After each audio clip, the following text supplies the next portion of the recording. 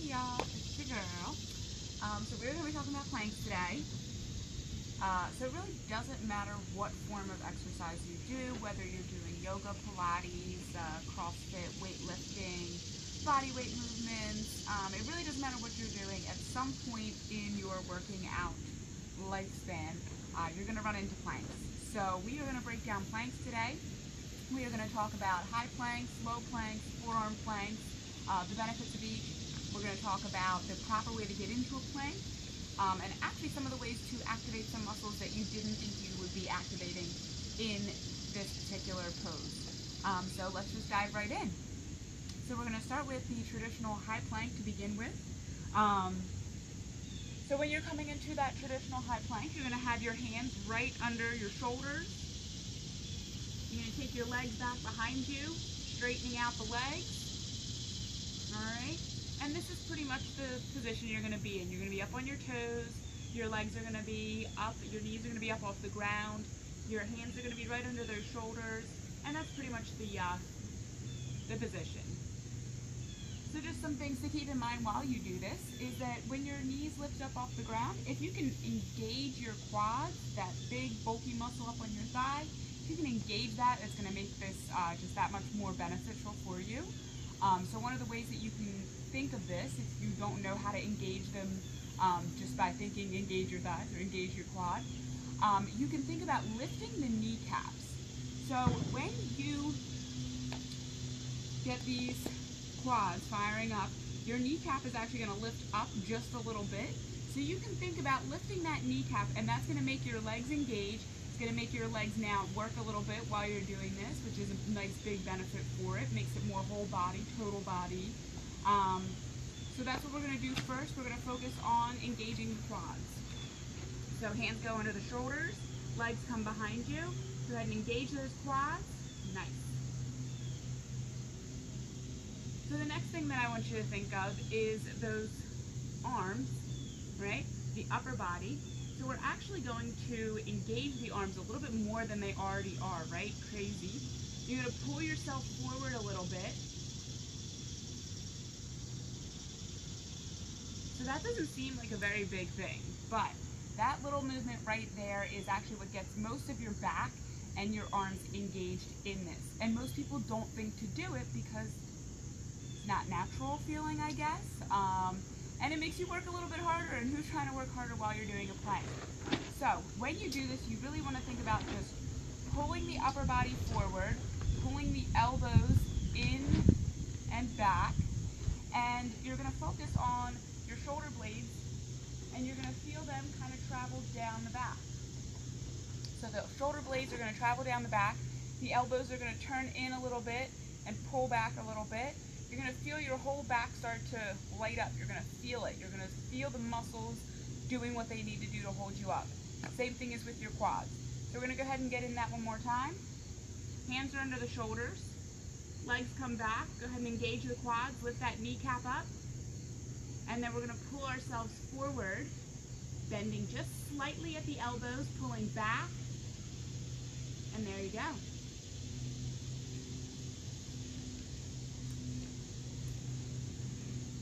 So I really always cue that pulling back with the shoulders.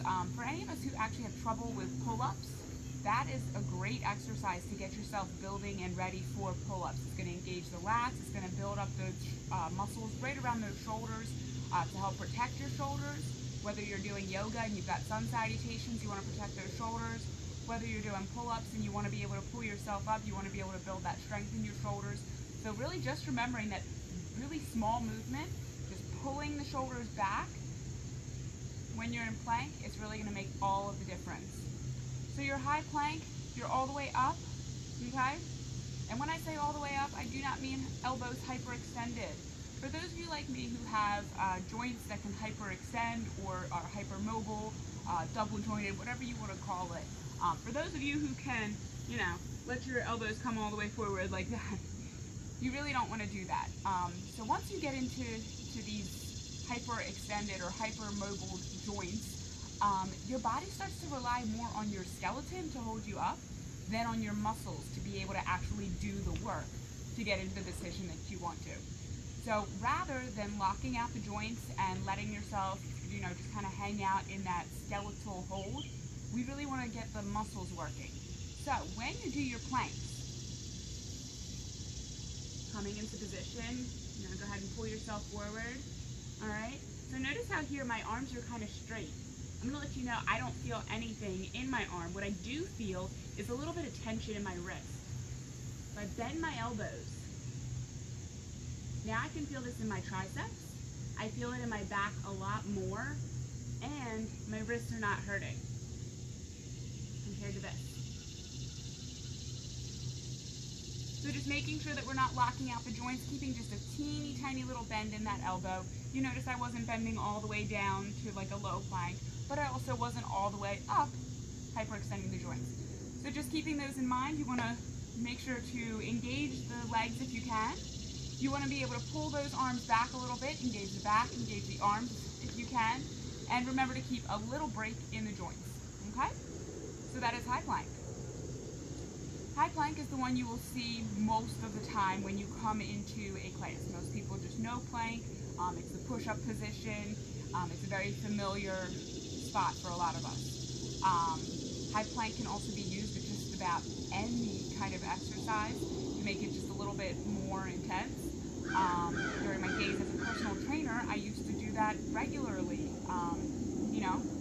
You want to make your rows a little bit harder, you go right into a plank, and then you can row from here, right? You just start rowing. So anything that you want to do, that you want to make a little bit harder for yourself, or that you want to add a little bit more attention to your core, just flip it into plank. And if you're having trouble figuring out how to get the exercise you want into a plank, just shoot me a message below and I will help you out with that. All right, so after high plank, you've got what you'll see when you come into a beginner's class. So when you come into a beginner's class, most people aren't going to throw you into a plank. Planks are kind of hard, in case you didn't know. So planks are extremely hard. A lot of times when you come into a beginner's class, they're actually going to put you in a forearm plank. So let's demonstrate.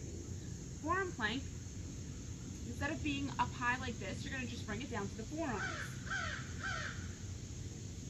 So it's the same basic idea, right? Our elbows are going to be under our shoulders. Our toes are going to be curled behind us. We're going to engage the quads.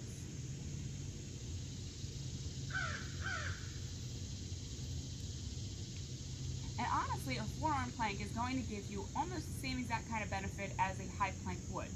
The difference is that you're not going to be putting as much stress on those joints.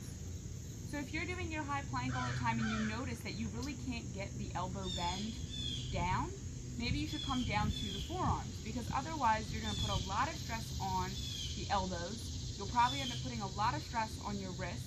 One of the things that yoga is actually known for is joint injuries because of those kinds of things. So I know you guys aren't all just yogis. Just learning the basic form. When you start a new exercise, you want to make sure that you get the basics down first before you jump to the next level. So making sure that you come to your forearm first when you're in a beginner's class or when you're first starting something. Come to the forearms, do the forearm plank, really learn the position from the core and the legs down.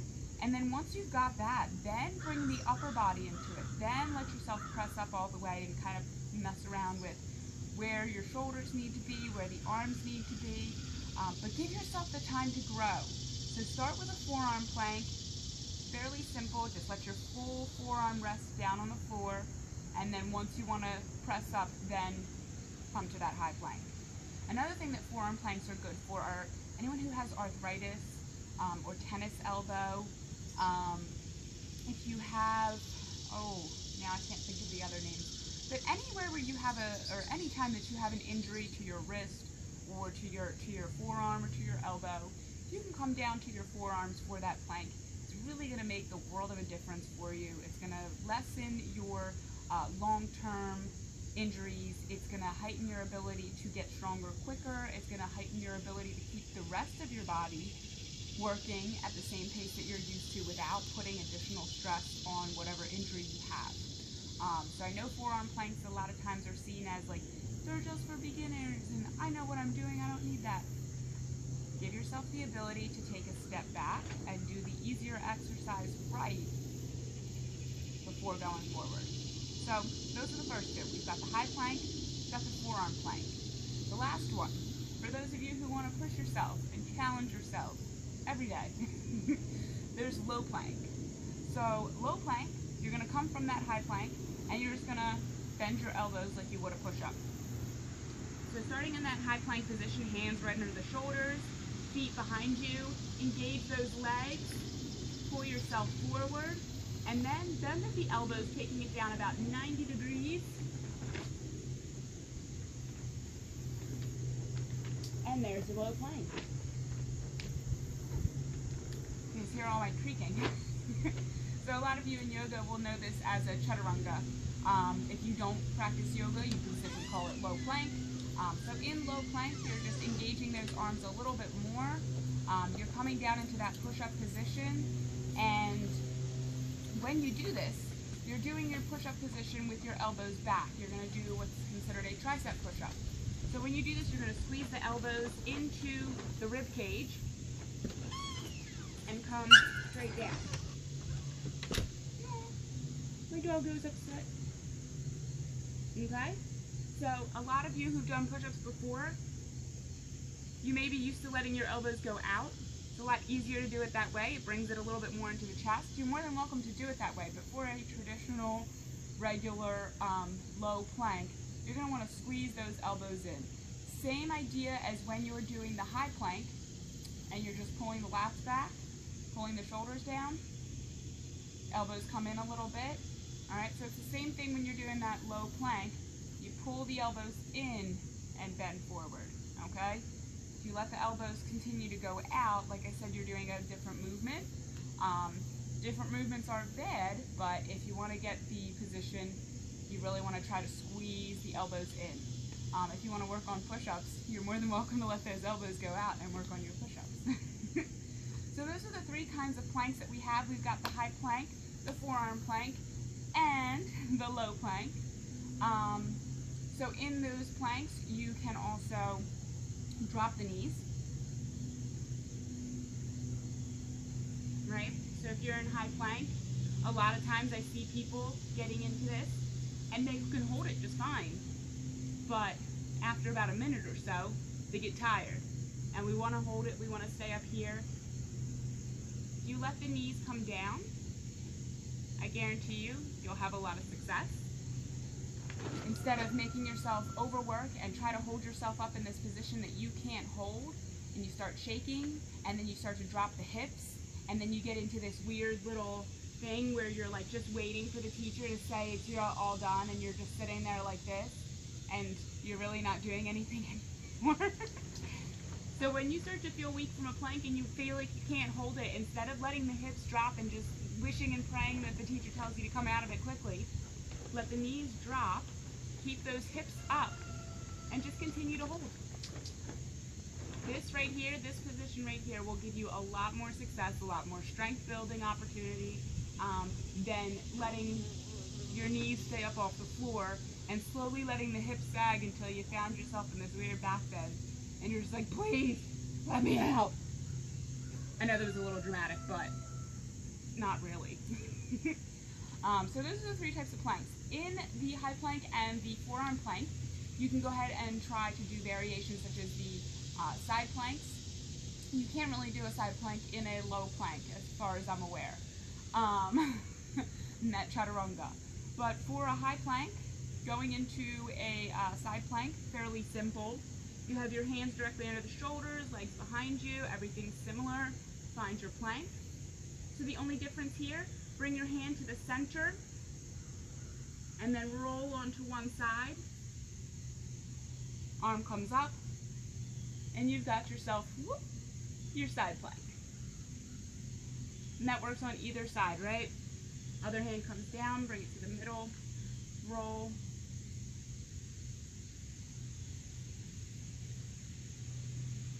If you're doing this from a forearm plank, bring it down, but the same idea, all right? So starting with that right arm, put it in the middle, right? Let your arm come forward, all right? Don't try to let your fingers continue in that straight line. Let this come kind of perpendicular to your body. Roll on the hips. There we go. Same thing on the other side. You're coming from the forearms. Turn that arm perpendicular. Roll the hips.